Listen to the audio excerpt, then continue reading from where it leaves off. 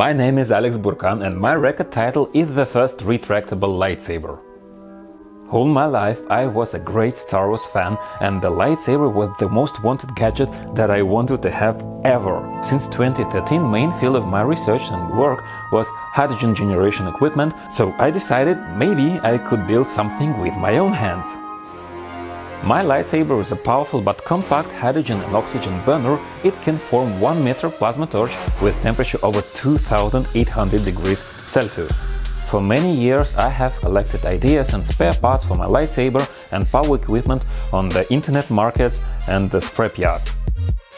Every single step during development and building process was a challenge. First I had to design and build powerful high-pressure equipment. The key component of my lightsaber is electrolyzer. Electrolyzer is a device that can generate huge amount of hydrogen and oxygen and compress the gas to any pressure without mechanical compressor. I also use the electrolyzer as a hydrogen booster of my bike. After I built it, I made hundreds of experiments and bench tests to get quite stable plasma torch. Finally, the most jewelry job was to squeeze in the whole gas distribution system in a lightsaber handle.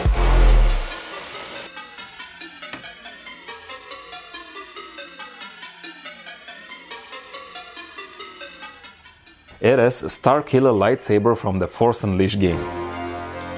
The temperature of hydrogen and oxygen flame is nearly 3000 degrees Celsius, so you can burn through steel with this lightsaber.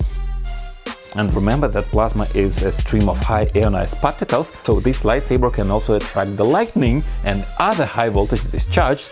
But the most awesome thing this gadget can do, it gives you a true feeling of real lightsaber in your hand. This is a first raw prototype, so it has lots of limitations. It works only 30 seconds on full power. The hydrogen torch is not so stable as it can be, and you can easily see it when it moves. So I need to upgrade the nozzle and gas stream parameters first. Steel fuel tank is not so strong for high pressure, so I plan to replace it with carbon tank system. Sometimes the lightsaber just blow up in a hand because of hydrogen flashback. But I think the science will help us and finally we can get the lightsaber close to the movie version. I know I'm not the only one who tries to make the dream of a Jedi lightsaber becomes real, and that's cool. James Hobson and his guys from Hacksmith Industries also made awesome real-life proto-saber. The most crazy thing is that we make it almost simultaneously.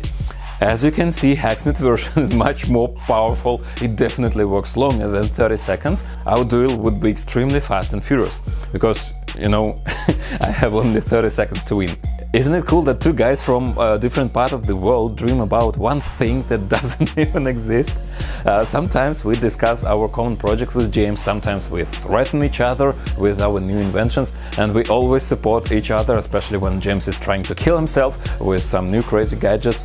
Things and ideas that unite people all over the world are awesome. Of course, that's a great feeling to get into Guinness World Records with something that you just made with your own hands, but the only wish now is to make something more epic. Right now I'm working on Iron Man suit and other equipment that also works on hydrogen, so I hope to see you again and break few more records.